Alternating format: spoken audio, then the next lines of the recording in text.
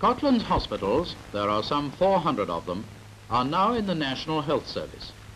This film will show you some of the many facilities available in these hospitals and clinics in the new service in which they all play their part. In the past, they were managed by voluntary bodies, as at Edinburgh Royal Infirmary, or by local authorities. Now they have been transferred to the Secretary of State for Scotland, on whose behalf they are administered by 5 regional hospital boards. The day-to-day running of the hospitals, however, is carried out much as before by local boards of management.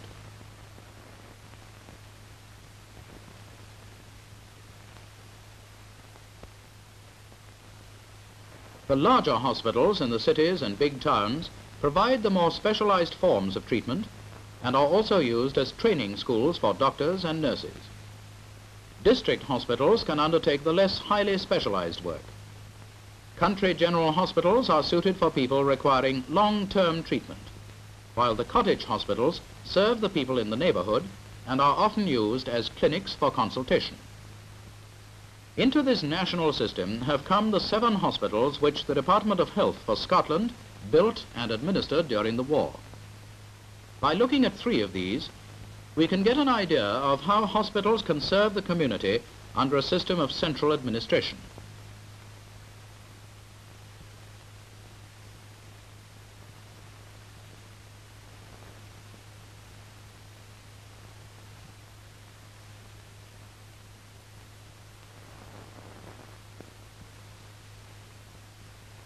Here, on the braes of Ballochmyle, made famous by the song of Robert Burns, stands Ballochmyle House, purchased by the Department of Health in 1939. The bonny braes are almost treeless now after wartime calls upon timber, and in the still beautiful grounds of the hospital, fewer greenwood echoes ring among the braes of Ballochmyle. Ballochmyle Hospital, which you see now, was completed late in 1940, in time to receive, along with the Law and Killearn hospitals, the injured from the Clydeside Blitz of 1941.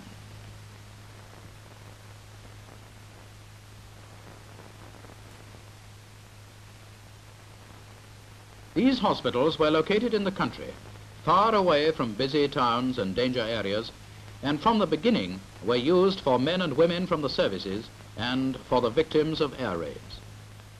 In the months following D-Day, some 22,000 casualties were admitted to these emergency hospitals, and ambulance convoys like these were common sights. Between 1941 and 1945, several thousands of the sick and injured from the war factories and workshops were admitted to the department's hospitals. But even then, beds still stood empty. So the department opened the doors first to patients from the depressingly long waiting lists of the overburdened voluntary hospitals, and then, when the war had ended, to everybody. Today, under the new service, these hospitals are like other hospitals, part of a national organization.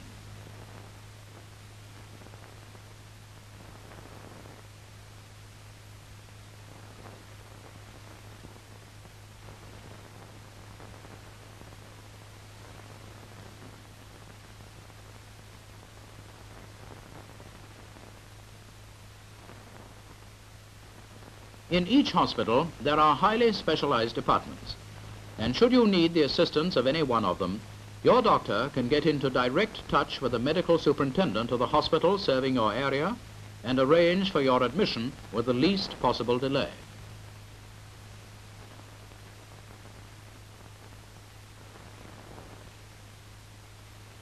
The more highly specialized the treatment, the more accurate the diagnosis must be.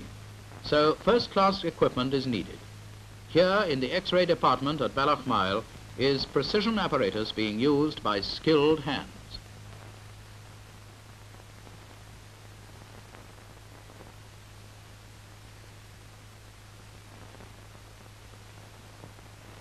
And now here is the result. What could not be seen or felt is now shown on the X-ray plate, and the diagnosis is discussed in a consultation between the radiologist and the clinical specialist.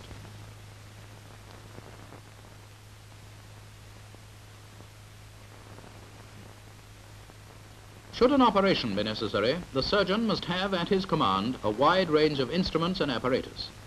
Here is one of the operating theatres at Ballochmyle Hospital, fully equipped for modern major surgery, typical of the facilities at all large hospitals. The operation you see is for acute appendicitis.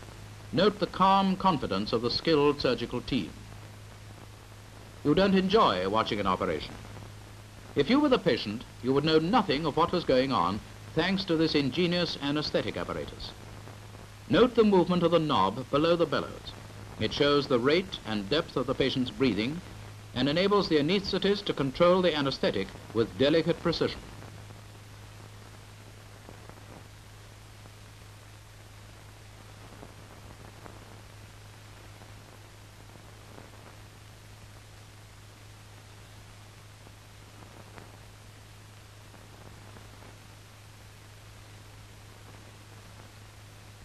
After an operation, the rigid care of the theatre is continued in the ward when changing dressings.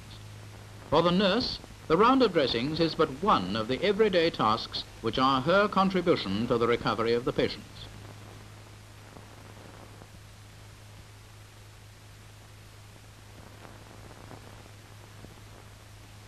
Ballochmyle Hospital has a unit devoted to plastic surgery.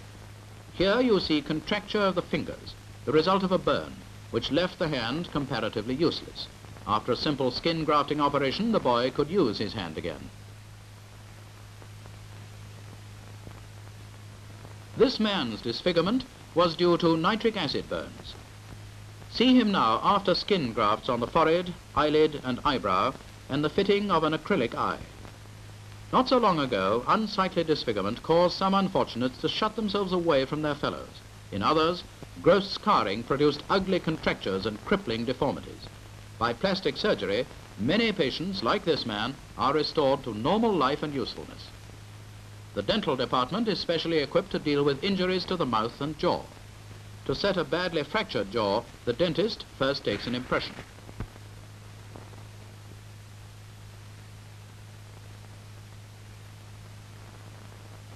From this, metal splints are fashioned by the dental mechanic.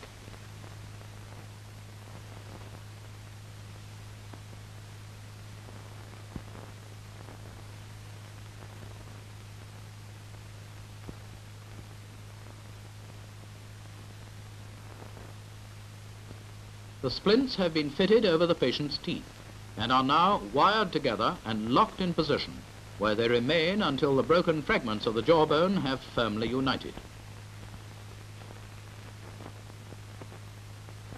But what about less spectacular ailments? Tonsillitis every winter, your nose always blocked, your hearing not what it was. Your doctor will probably suggest the consultation with an ear, nose and throat specialist. Here is one at work. Before advising treatment, he will make a full examination of throat and nose and ears. Only certain hospitals are fully equipped for this speciality, but there is bound to be one for your area to which your doctor can send you for diagnosis.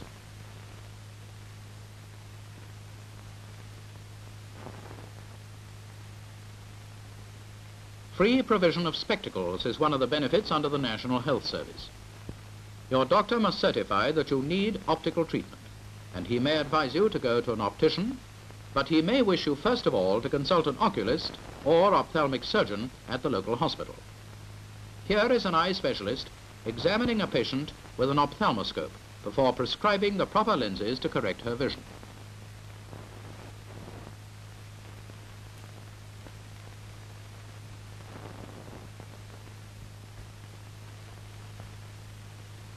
Stracathro Hospital is the subject of our next visit. It lies near Edsall on the fringe of the Grampians. The mansion house is occupied by the medical superintendent and other members of the senior staff. The wards are dispersed about the grounds.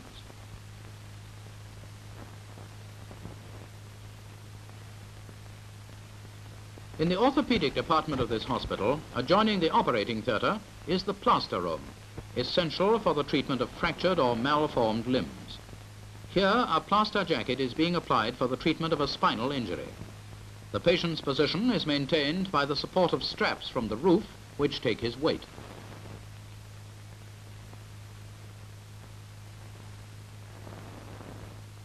The early care of children suffering from spinal and other deformities, and especially the prevention of these deformities, is a pressing duty of the health service.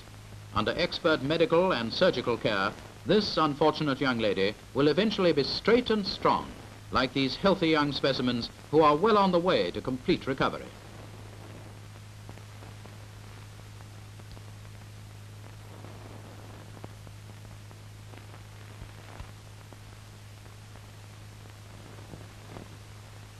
Orthopedic clinics try to ensure that by preventative as well as by curative measures, no child shall be condemned for life to be a cripple.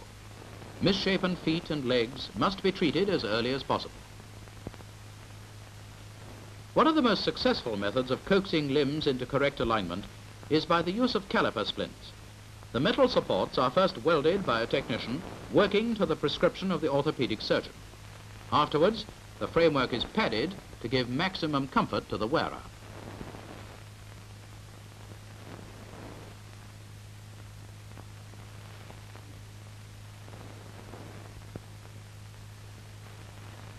The finished article is now fitted to the patient, and the straps carefully adjusted to ensure the correct tension and support. The first steps are tentative, but soon the initial awkwardness will be overcome, and with practice, the patient will be able to walk with a fair degree of ease. This little boy is still at the awkward stage, but very soon he will be free of his splints and able to run about like his playmates.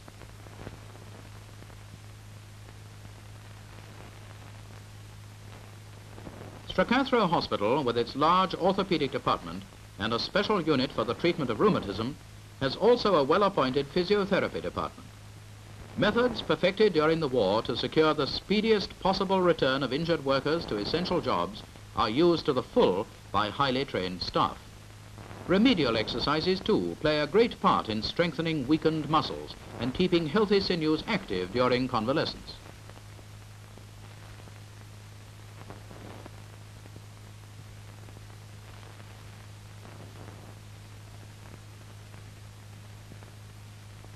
In the open air, when weather permits, or in the gymnasium, patients take part in games and movements skillfully designed to hasten their recovery.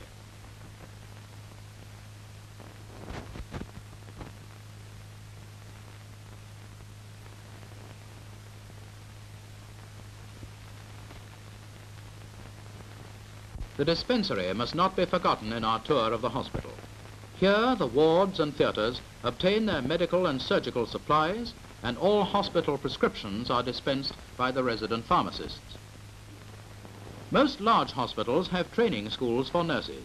At Stracathro, over 100 students, 60% of them women, are studying for the state examinations. The sister tutor conducts her pupils through the course of the theory and practice of nursing, aided by the medical staff, who contribute by lectures and demonstrations. The students spend 2/3 of their time in school over periods of approximately 3 months, alternating with equal periods of practical work in the wards. The sister tutor is giving a revision lesson in anatomy before the state preliminary nursing examination.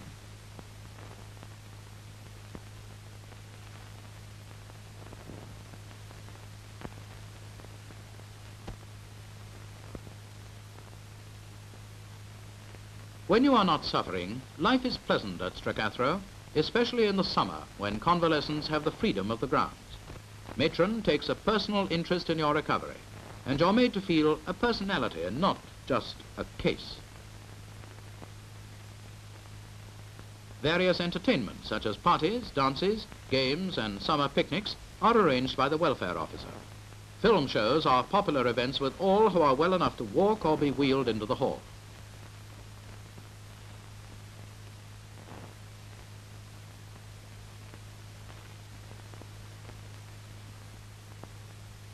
For our third and last visit, we go to Killearn Hospital, situated at the foot of the Campsie Fells. Here are special units for brain surgery, peripheral nerve diseases and orthopedics.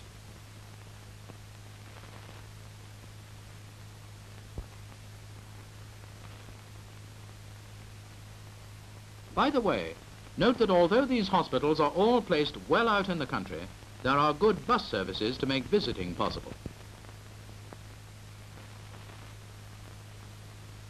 Occupational therapy is one form of remedial treatment. And here you see patients working at various tasks calculated to restore limbs to normal function after injury or paralysis. In the workroom, weak muscles are strengthened by the movements required for weaving, rug making, carpentry, and similar light occupations. The creative interest of these stimulates the mind as well as the body. The patient's progress is supervised by staff specially trained in this branch of treatment.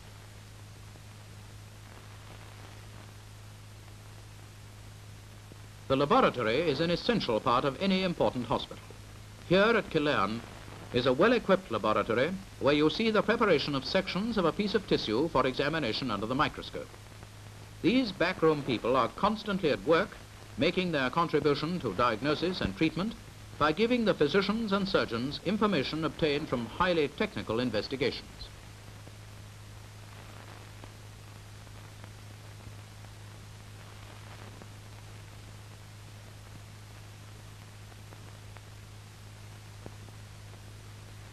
In these days of rationing, a big item in a modern hospital is to provide good food, well cooked and tastefully served for patients and staff.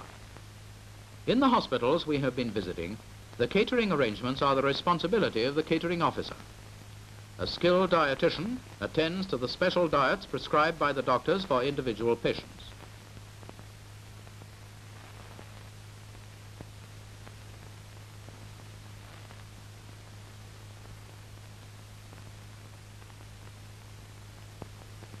Here is a well-appointed kitchen which can provide meals throughout the day. This one supplies over 2,000 meals every day to a strict timetable, beginning at 7 a.m. and ending at 8:30 in the evening.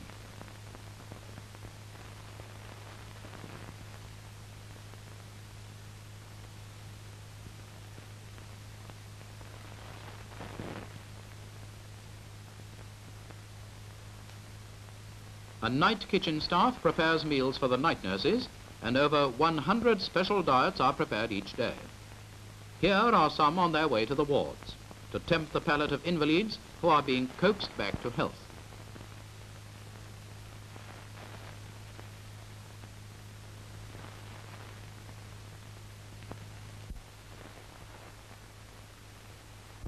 Matron and medical superintendent work together to direct the affairs of the hospital. Under their immediate control are the nursing staff, of whom no particular mention has been made so far, although we have seen them going about their duties quietly and cheerfully in every department.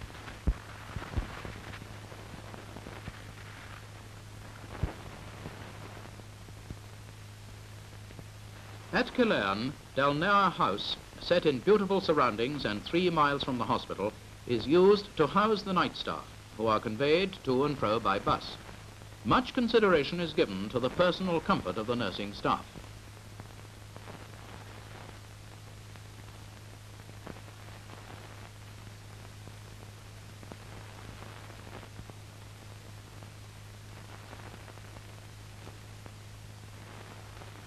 Staff meals are served in this dining hall, sunny and always full of cheerful talk and laughter.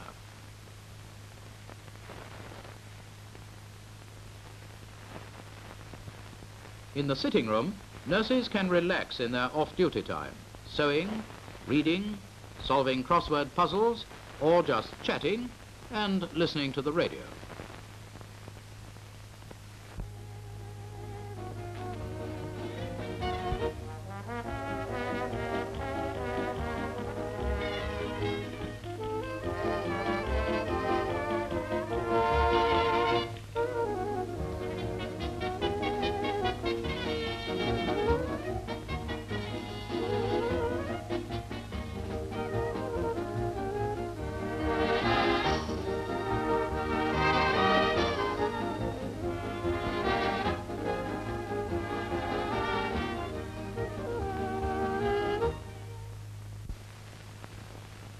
Like any woman, the nurse appreciates a room set aside for washing and ironing. And of course, the welcome cup of tea is not forgotten either. While Friday night becomes a pleasure under these modern conditions.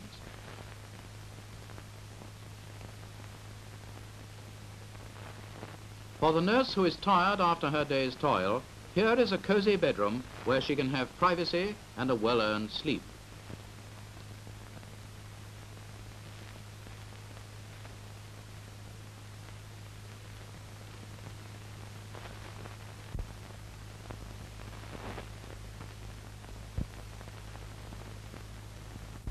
This is the background to Killearn Hospital, but Ballochmyle and Stracathro hospitals are in equally beautiful country settings. These three hospitals, which you have seen in some detail, were run by the department from early in the last war until they were handed over to the regional hospital boards. Under the National Health Service, these hospitals and all our hospitals, from the great city infirmaries to the small cottage hospitals, are working together to give the people of Scotland the best of skill and attention as a contribution to the physical and mental well-being of the nation.